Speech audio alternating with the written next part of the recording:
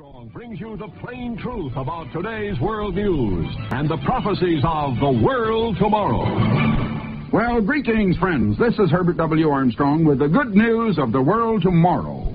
Suppose that Jesus Christ were to walk into your church just like he walked into the temple or the synagogues more than 1900 years ago, looking just like any other common man.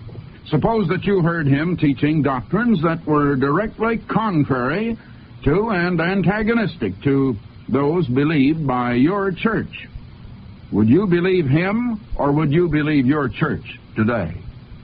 Suppose that your pastor and other ministers and higher officials of your church from other cities were in your church arguing and disputing with this young man of about 32 years of age.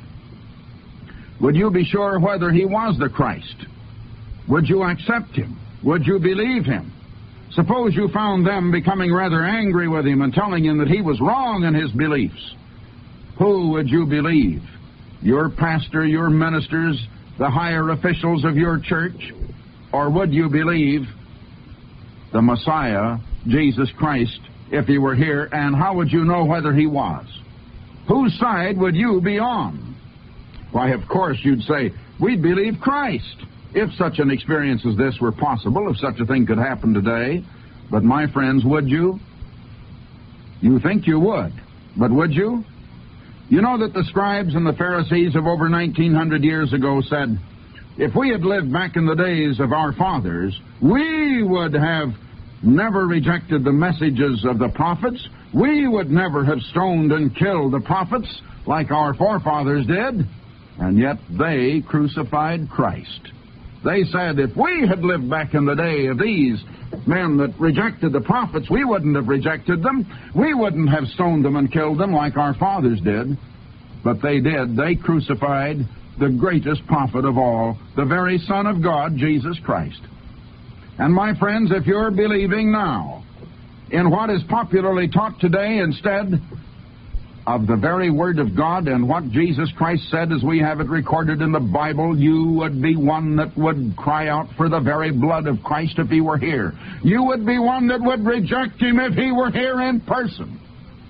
And you can tell exactly what you would do by what you do when he sends his own servant, his own one that he has called to proclaim his word exactly as he spoke it, when it is so contrary to that which you have been brought up to believe.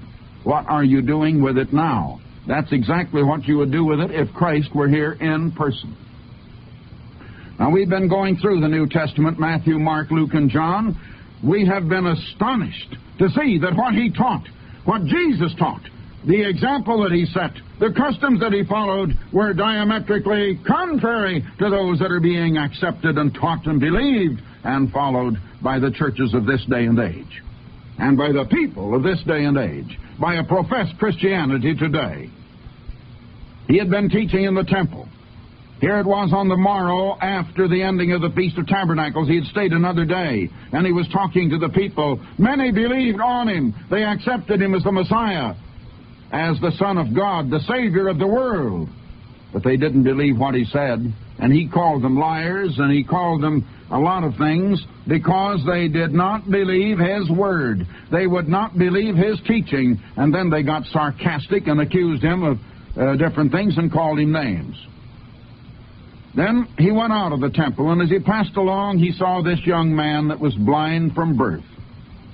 And he healed this young man to let the work of God be illustrated in him. We've been covering that the past 2 or 3 broadcasts now. And Jesus had said that while he was in the world, he was the light of the world. And we saw how he said that his disciples would be the light of the world. He left the world, he went to heaven, but the same Spirit that was in him, that spoke through him, that gave him the knowledge of what he spoke, the power that was in him, with which he did all of his wonderful works and his miracles, that same power, that same Spirit came into his disciples, who now became apostles. And they now became the body of Christ, the body through whom God worked. God worked in the human body of Jesus Christ while he was on earth. During that time, he was the light of the world, now his apostles. And then his church, as it grew, became the light of the world. His church, but not a professing counterfeit church, my friends. And I tell you, in this day and age, there's so much of the counterfeit that the genuine is rather hard to find, and it behooves every one of us to read our Bibles as we never did before. You'll be shocked. You'll be surprised. You'll be astounded, dumbfounded. But it's better to know the truth and to know what you're going to do with it. And if you reject it, you would reject Christ if he were here.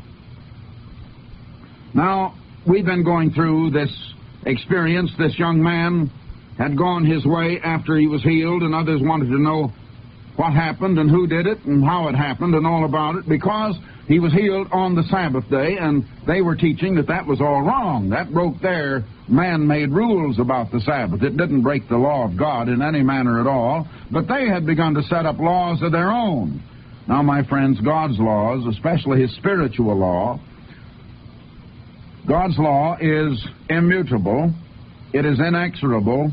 It is a law like the law of gravity, like the laws of physics and of chemistry, laws that are in motion, laws that are living, laws that have been actually set in motion by forces and energies. Man can't change them. Man can't alter them. You know, my friends, if Christ were here today and would enter into the popular churches, the great fine churches, or most any of the churches today, even some of the humble ones, they would reject him. They would look on him the same way. He would come preaching doctrines diametrically contrary to those believed in these churches. He would come absolutely telling them how wrong they are about the customs that they follow and that they practice. And he would upbraid them for that, for their unbelief and their unrighteousness and following the ways and the precepts of men. And they would reject him. They would be very indignant at him. Of course they would. So the man replied to them, "Well, this is amazing. You do not know where he comes from, and yet he has opened my eyes. God, we know, does not listen to sinners. He listens to anyone who is devout and who obeys his will." Now I want to read that to you in the King James translation. Here's what this young man said to them. "Now we know," he said, "that God heareth not sinners." I want to dwell on that again just a moment. We had come to that in the preceding program, but listen. You read back in Isaiah that God's hand is not short, that it can't do what you ask him when you pray. God's ear isn't deaf, that he can't hear you at all. God is very good at hearing, you know. But your sins have separated between you and God so that he will not hear. Now, this is true. This young man knew the truth. The Bible teaches that God will not hear sinners. But the minute you repent of that rebellion against God, the minute you repent of your transgressions against the will of God and the law of God, the minute you come to God by and through Jesus Christ as your personal Savior, then God begins to hear, because you're no longer a sinner at heart. Now you have changed at heart from a sinner to one who's obedient, and God will begin to hear. And the blood of Jesus Christ will cleanse you from all sin and all past guilt. And now you can become reconciled to God. And the wall of partition that you have set up by your stubborn rebellion, that you have set up to separate you from God, now that is gone. And now there is nothing between you and God, and now God will hear you. Now this man said, "If any man be a worshiper of God, and doeth his will, him he heareth." And again, there's the scripture in the New Testament that goes along with the one of faith. Jesus said, "According to your faith be it unto you." But you can't take just one scripture, you have to take them all. "And what things soever we ask of him we receive, because we keep his commandments and do those things that are pleasing in his sight." That's why. Now, people that won't listen to God, that won't obey God, that do not keep his commandments, just don't get their prayers answered from God at all. So this man said, "We know," and they knew that God heareth not sinners. I wonder why they don't all know that today. Today they think that God will hear anybody that just professes Christ. They can still remain sinners. They haven't repented of sin. They still remain sinners. They just want to say, I accept Christ. I profess Christ. I acknowledge Christ. And they think that God hears them. God does not hear anyone until that person repents. And I don't care how much you have gone forward and shaken the hand of the preacher. I don't care how many times you've been baptized in water. I don't care how much you profess to believe. If you have not repented of your sin, God the Father has never heard you. You are cut off from Him, and you always have been from the time you committed your first sin, and you are no more saved than that proverbial jackrabbit. Now we know that God heareth not sinners. Yes, we know that. Do you know it? And if any man be a worshiper of God, and also something else, doeth His will, him God hears. Since the world began, it was not heard that any man opened the eyes of one that was born blind, this man said. I'll go back to the Moffat translation because it's a little plainer English. I don't use the Moffat translation because it's any more accurate, because frankly I don't think it is, but it is a little easier to understand. It is unheard of, as Moffat translates that, it is unheard of since the world began that anyone should open a blind man's eyes. If this man were not from God, he could do nothing. And they retorted. And so, now notice how people can always come back. They couldn't answer that question. So now they got him for his insolence to them on the charge that he was trying to tell them something. They retorted. And so you would teach us, you, born in utter depravity. Then they expelled him. They cast him out of the church. They expelled him. Jesus heard that they had expelled him, and on meeting him, he said, you believe in the Son of Man? That is, he asked that as a question. Now, I think Moffat has changed that a little. Let's get that in the King James translation. Jesus heard that they had cast him out, excommunicated, or expelled him. And when he had found him, he said unto him, dost thou believe on the Son of God? And he answered and said, who is he, Lord, that I might believe on him? And Jesus said unto him, thou hast both seen him, and it is he that talketh with thee. And he, this young man that had been healed now of the blindness, he said, Lord, I believe, and he worshipped him. He didn't even know that this was the Christ until this minute. And Jesus said, for judgment I am come into this world, that they which see not might see, and they which see might be made blind. Can you understand that, my friends? I have heard of men who were physically blind who said, not had been born blind, but who had become blind, and who said that they had to lose their eyesight in order to be able to see. And now they came finally to see the spiritual things. They had finally come to the place of real repentance and surrender to God, and where they began to really believe God. And they very much preferred that kind of sight that they now had spiritually to the physical sight they had had before, valuable as physical eyesight really is. But Jesus said, for judgment I am come into this world, that they which see not might see. That those who have never been able to understand could be able to understand. My friends, so many say, well, I just can't understand the Bible. Well, that's up to you. You can understand the Bible if you are willing. It's a matter of willingness, because the Bible is profitable to correct us, reprove us, and to rebuke us, and instruct us in righteousness. And the carnal mind doesn't like righteousness, because that's the law and the way of God. And the carnal mind is enmity against God, and it can't be obedient to God at all. And so the carnal mind cannot understand the spiritual things. Your carnal mind can understand knowledge only through the five senses, that which it can see or taste or smell or feel or hear. And you can't conceive spirit by any one of those processes whatsoever. Spirit must be revealed. I mean spiritual truth, spiritual knowledge, spiritual things. And Jesus came that we might know the truth and repent, that we might through him be reconciled to God and receive the Spirit of God to enlighten our minds, that we can begin to see that which we could not see before, and that they which see, who have good physical eyesight, might be made blind. In other words, they're going to be blinded some of them, because they're unwilling to see the truth. And some of the Pharisees, which were with him, heard these words, and they said unto him, Are we blind also? And Jesus said to them, If you were blind, you should have no sin. Now there is a little case where I think it is better translated in the Moffat. Let me read that to you as Moffat translates that. The Pharisees said, Are we born blind? And Jesus said, If you were born blind, you would not be guilty. Now, it isn't that you would not have committed sin. Sin is sin. It is the transgression of the law. But the thing is, God does not impute it until the time that He opens your eyes to see and to know. And then He holds you accountable.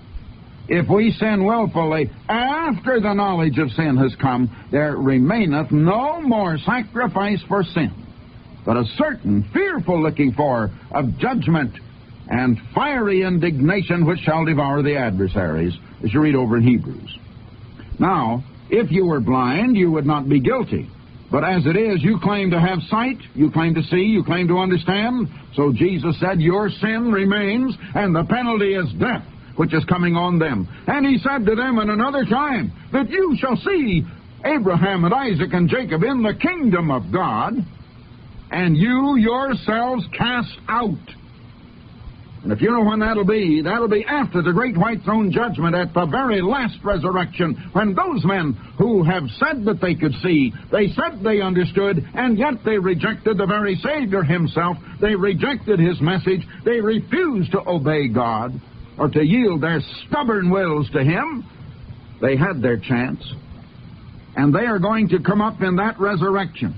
They're going to see the lake of fire yawning for them and coming upon them, and they'll see Abraham, Isaac, and Jacob in the kingdom of God, and they themselves cast out. Now, we come to the 10th chapter. Verily, verily, Jesus said, I say unto you, He that entereth not by the door into the sheepfold, but climbeth up some other way, the same is a thief and a robber. Now, what is the door? And what is the way of entry? The sheepfold here is merely the type of the kingdom of God, of salvation. But he that entereth in by the door is the shepherd of the sheep. Now, the shepherd goes in by the door and leads the sheep, and the sheep follow right in through. To him the porter openeth, and the sheep hear his voice, and he calleth his own sheep by name, and he leadeth them out. Now, I just wondered in the Moffat translation how he called that porter. I hadn't remembered, and it's gatekeeper. Truly, truly, I tell you, he who does not enter the sheepfold by the gate, but climbs up somewhere else, he is a thief and a robber. He who enters by the gate is the shepherd of the sheep. The gatekeeper opens the gate for him, and the sheep listen to his voice. And incidentally, gate is a better word in modern English than door, because a door you think of as in a house, and you don't imagine the sheep coming into your parlor or your beautiful drawing room or living room or something of that sort, do you? But gate is the thing that would lead into the corral of the sheep. The gatekeeper opens the gate for him, and the sheep listen to his voice. He calls his sheep by name, and he leads them out. When he has brought all his sheep outside, he goes in front of them, and the sheep follow him, because they knew his voice. They will not follow a stranger. Now, he doesn't drive them, he leads, and they follow. And there it is again. Christ leads. He does not drive anyone. If you notice, Jesus Christ never once forced anyone to agree with him or to believe what he preached. And God has never done that to any man since the beginning of time, except in the case of where God is calling a man to a specific mission, like Jonah, for instance, that was called for the mission of going over to warn Nineveh. Jonah tried to run away, and God collared him, as we might say, and in the vernacular, he collared him and yanked him back. In other words, he made him go. But in the case of an ordinary call merely to salvation, God will not force anyone. I know of no example when he has ever just forced anyone. God will sometimes bring about circumstances in our lives that bring us to a place where we're willing to submit and turn to him. But as we say, he just does not cram his religion down our throats. He has made it available. Listen, my friends, the truth of God and the reward of the Christian, which is eternal life in the kingdom of God, is so great and so wonderful and so desirable that if anyone doesn't want it, if anyone doesn't just hunger and thirst for it and prefer it to all of the glitter and the glamour of this world's alluring pleasures and its counterfeits, he isn't worthy of it. Why should God try to get him to take it? Just when you stop to think about it that way, why should he? Well, God never has, and it would defeat his purpose if he did. It is very necessary for the very purpose of God that we be free moral agents, and that we either accept or reject the truth of God of our own free will, not being forced one way or the other. You're as free as the air to reject, my friends, everything you hear me preach on this program. I preach the truth of God. You can accept it. It's very precious. It's more valuable to you than as if someone would will you $500 million, $500 million. Which would you rather have? I'll tell you, I think 99 out of every 100 of you would take that $500 million if you had your choice between taking that and taking the truth which you hear on this program. Because the majority don't like it. The truth you hear on this program is not popular. It cuts right against the ways of this world. It cuts against human custom, human passion, human desire, human impulse, the ways that this world is going, and the way of human thinking, and the way of carnality, which is enmity or antagonistic toward God and the law of God. Now, Jesus led. He didn't force anybody. His sheep can follow him or not as they like, but his sheep know his voice, and they follow him. His sheep do, and the others will not. Well, let's read on. Verse 4. And when he putteth forth his own sheep, he goeth before them. He never drives them. And the sheep follow him, for they know his voice. They recognize it. Now, my friends, among you, among the hundreds and hundreds of thousands of you that are hearing my voice right now, there are a very few. There are some of you that recognize not the tone of my voice, but you recognize the voice in the sense that you recognize the truth that is spoken. You recognize it as the Word of God.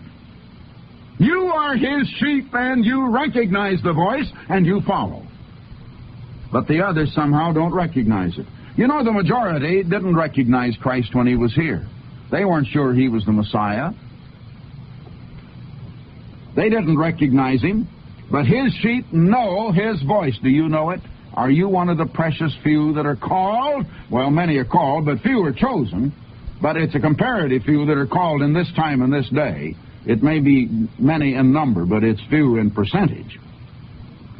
Now, a stranger will they not follow, but they will flee from him. And if God has opened your mind to understand the truth, if you recognize the truth you hear on this program, no one can possibly attract you and cause you to follow them with false doctrines. They just can't do it. It is not possible to deceive the very elect.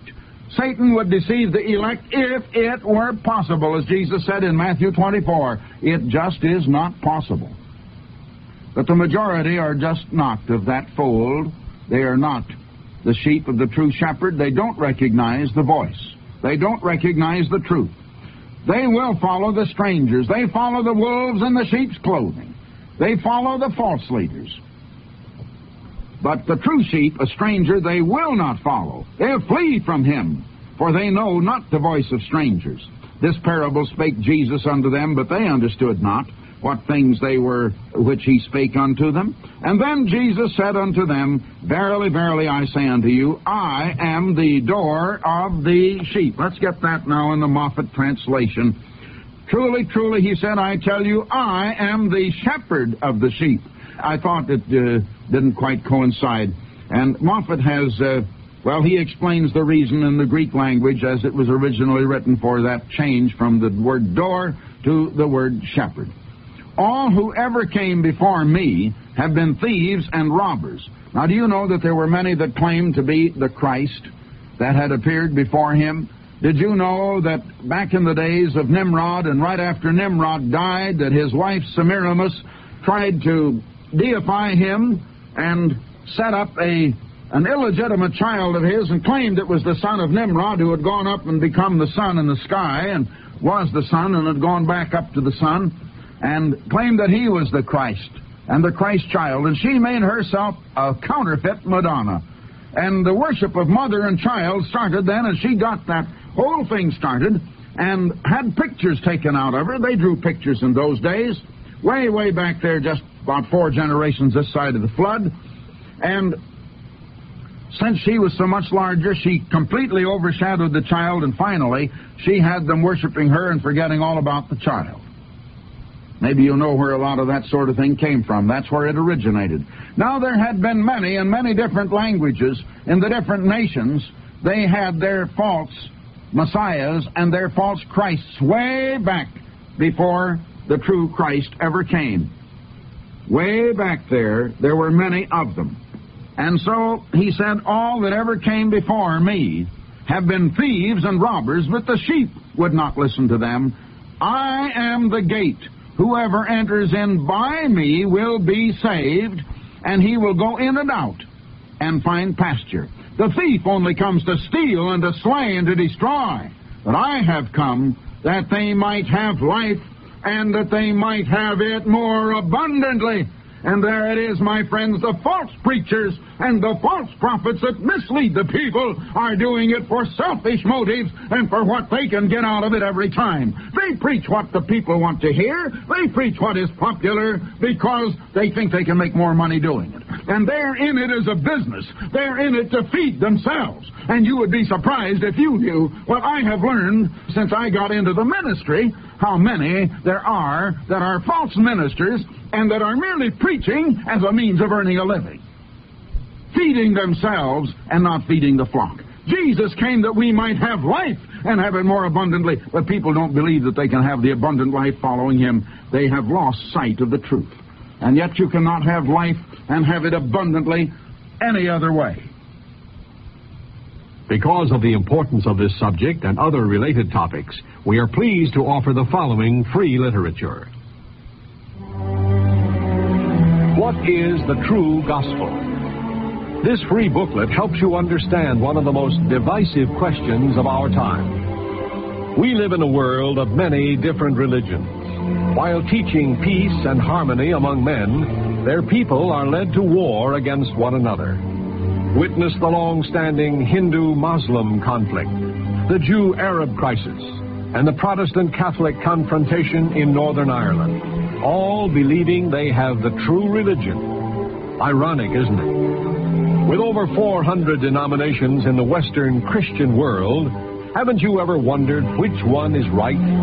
Who teaches what Jesus taught? This free booklet helps you understand that message in the light of today's world. What is the true gospel? Your copy is free. There's no charge or follow-up. What is the true gospel?